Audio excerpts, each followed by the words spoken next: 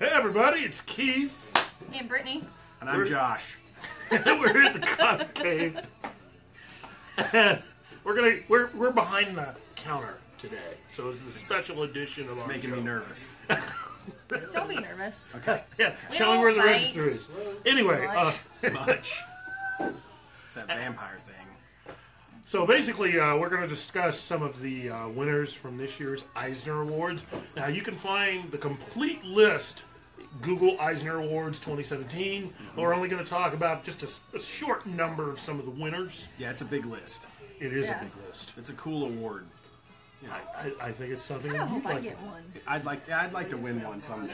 You can win one for being the Spirit of Retailer Really? award. Yeah, I didn't win. Let's see. I Let's don't see if even we think can I was push the nominated. Comic Cave. Yeah, let's see if we can push the Comic Cave for 2018. Let's see if we can get Josh that award. You people out there can make this happen.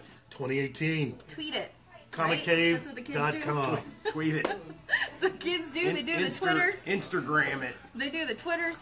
Yeah. So we're going to start with Best Anthology, which the winner was... Love is Love, which is an anthology that benefited the victims of the nightclub shooting in Florida. Yeah. Oh, that's nice. Yeah, and we sold tons of that. Yeah, didn't you guys Which is awesome. reorder? And And reordered. I think we probably sold 60 plus copies of it, Oh, all nice. in. So Wow. yeah, it definitely deserves that award. It was a really cool thing that they did. So yeah, it deserved it. I Did think like our, proceeds? Do they do like proceeds where it went? yeah, every bit of money that they made above the cost of printing went to the families of those That's victims. awesome. That's really cool. That's neat. Yep. I think next we have Best Continuing Series. Saga is what won Best Continuing Series by Brian K. Vaughan and Fiona Staples, and that honestly is one of the best comics out there. Yeah. I mean, it's one of our best sellers. It's one of the coolest premises. It's kind of a mashup of fantasy and science fiction. It's got a Romeo and Juliet feel to it, and then it's very well written. Anything by Brian K. Vaughan is good, though. So I should start reading it. Of course you should. Like yesterday. I'm You're serious. failing in life. There are 2 hardcovers of already that are 18 issues per, so that'll Really? almost get you caught up. Yep. Okay. And do you have that here at the Comic I Cave? do. I have those. Nice. Right Come now. down. And even if he doesn't have them in store, you can come in, you can order it, or you can order it online because they will get it to you at thecomiccave.com. That's true. We'll do our best. Best Cover Artist is where we're going Was next. again the cover artist. Well, it's Fiona Staples, the artist for Saga. She does all of the covers for Saga as well. And if you haven't seen her art, you need to because it is amazing stuff. And being a girl, it's kind of cool that Oh, we're yeah. seeing so many of like these females getting recognition. Yeah, in this That's day and awesome. age, there are a lot more female writers and artists, and they're a lot more prolific than they ever used to be because they're writing amazing stuff. And I think a lot of that is because in the comic industry right now, because the variety is so great, that has opened the door for a lot more people to write the story that they've always wanted to write or do the art that they've always wanted to do. And that's what has created this variety that we have. So That's awesome. So you're saying I have a chance? you do. There's still a chance. You can do that Buffy fan fiction you've always wanted to do. I would never do that because I don't trust myself to ruin what I love so much. But this is Saga right here. But Volume 7. oh, it's Yeah, pretty. there's 7 of them already. You're pretty. way behind. I am. I promise. I'll get But on we'll it. get you caught up. Yeah, I'll get on it. Thecomiccave.com. I'll get on it. What's next? The next one is the Best Digital Comic, which was a comic called Bandette by Paul Tobin and Colleen Coover. They've done some collected editions of this, but they do it online first, and then after they have enough material to do, they've done 2 different hardcovers that reprint it. It's good. Paul Tobin is a guy that he worked on all the Lord of the Rings movies. Ah, yes. He worked for Weta Workshop Forever. If it's the same Paul Tobin that I think it is, which I think it is. If I'm wrong, Paul, tell me.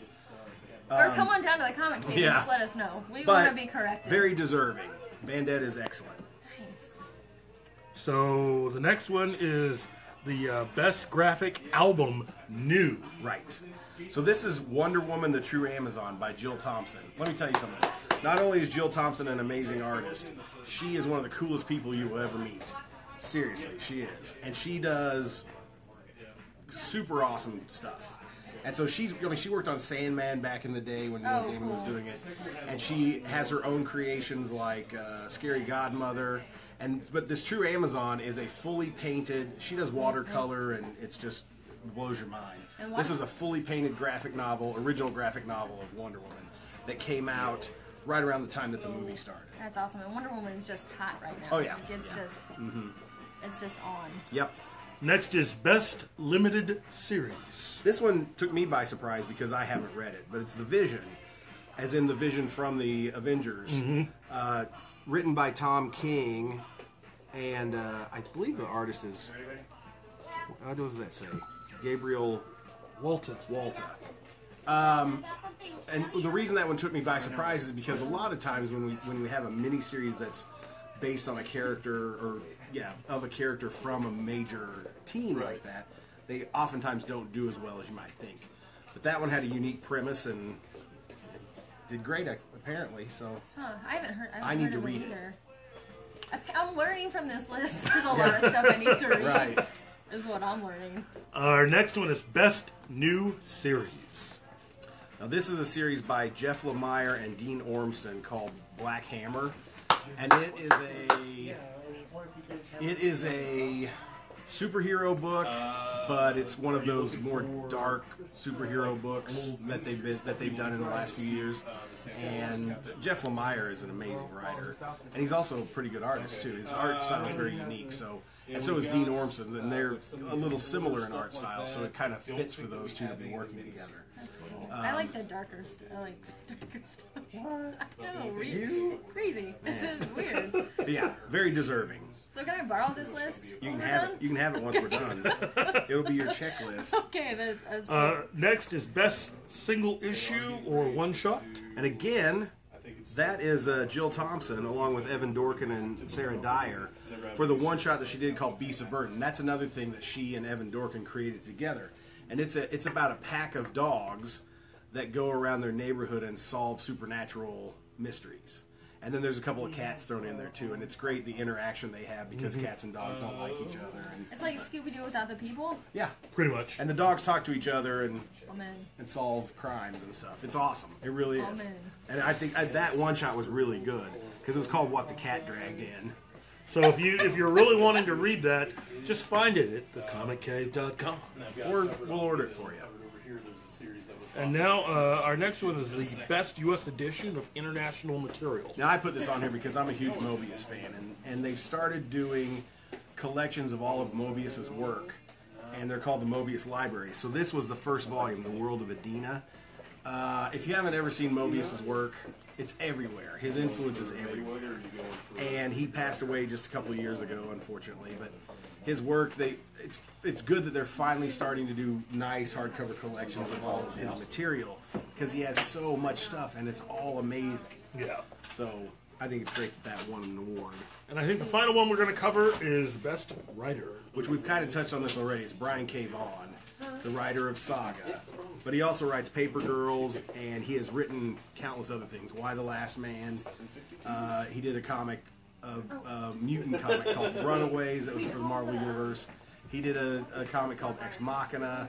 Everything that he has written, it's Where are you watching it? At home? top notch. No, I'm not gonna Top watch notch it. stuff. I'll get the. He's a great I'll writer. get the sports And he's been around for a while too. So Is there anything that you really like that you wish was on this list? Like that you haven't seen? That's something that you kind of think probably should be? Or do you think they're kind of spot on this year? But he said that Well, they're already sold out. I always think I'm a big Cullen Bunn fan, not just because I know the guy, but because I think he's a great writer.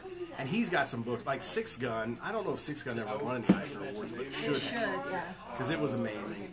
The new stuff that he's doing, his creator-owned stuff like Unsound and The Damned and Unholy Grail are all excellent books as well. Yeah, there's Six Gun. If you haven't read that, it's a supernatural western, and it's amazing. From Uni Press. Oni. Sorry. That's okay. Sorry, guys. But I don't know. I mean, I'm always happy to see this list because it always surprises me It's over. what ends up on it anyway. There's so much good stuff out there. Yeah, well, it's exciting because like now I know. Oh, yeah. I mean, there's some stuff that I need haven't to go read. back and look at all the people that were nominated. Yeah. Because it's usually the top list. Like you could take all the nominees, and if you weren't reading all those books, I guarantee you that if you did, you'd enjoy them all. Yeah, that's awesome. We can put a link to this list on our Facebook page, just for you out there. Now, I have a book that I just think is very appropriate to the now. It's the Kirby 100. And it's basically, it just came out. They just got this in. So if your local comic book store doesn't have it, comiccave.com definitely. It will probably win an Eisner next year. Yeah. I'm just pretty excited about this box that I'm purchasing. Alex Ross art. Yeah, and he's great. I follow him on Instagram. We were joking about the Twitters and the Instagrams. But yeah, I was commenting on some of his stuff, and he liked it. He seems really nice too. I really like his artwork though. Oh yeah, I like his artwork he's an a lot. amazing artist. Oh, amazing. Yeah. Well, it's beautiful because they look real. Like I love realism, and so to see those, like to see them look like. Brittney's a real pretty people. good artist too. I think people are biased that are behind the counter at the comic cave. She does good photorealistic art as well. Well, She's fantastic. thanks. Yeah. I appreciate it. You guys are. Well, listen, that's all we have for you right now. But keep checking back. You'll never know when we're going to have something brand new for you or when we're going to do another behind the counter at the Comic Cave. So, Keith, Josh. Brittney. this has been, your almost weekly update. Yeah, I'll say that. Let's call it Almost almost Almost weekly. weekly. because we're almost famous.